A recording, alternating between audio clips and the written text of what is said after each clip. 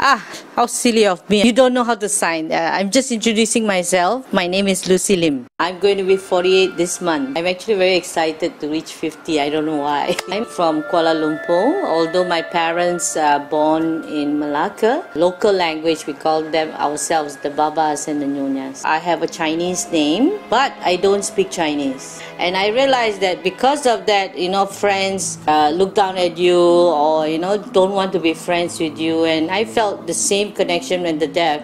They were not able to connect with the hearing people. But seriously, I was surprised at myself because here I am, I was able to pick up the sign language so fast and yet still not able to learn Chinese language. I've been with them now for the last 27 years. I started when I was 19. There's a strong bonding, and I think it's a combination of passion, commitment, love, not only towards the work but towards the people. I'm very interested in their lifestyles and always with them and looking and observing in terms of their culture and all that. I am happy because I'm able to share their ups and downs as well. Deaf children who I knew when they were young has all grown up, but throughout the life I know what happened to them and so forth. But at the same time, I feel guilty or sad because the parents would not have known as much as they should about their child compared to me. Yeah.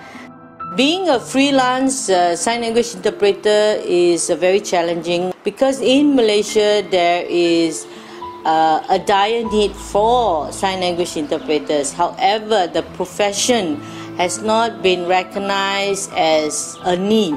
It's rather if we can provide that kind of thing.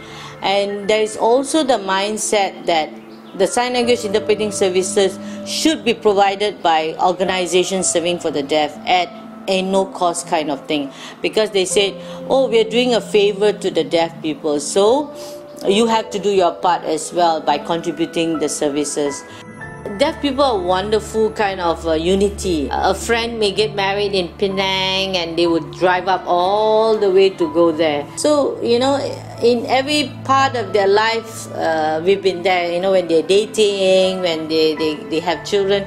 So it's very enriching actually that each of the lives of deaf people, just like us, but the challenges are more. I could write, I think, tons of books about their lives. It's very interesting.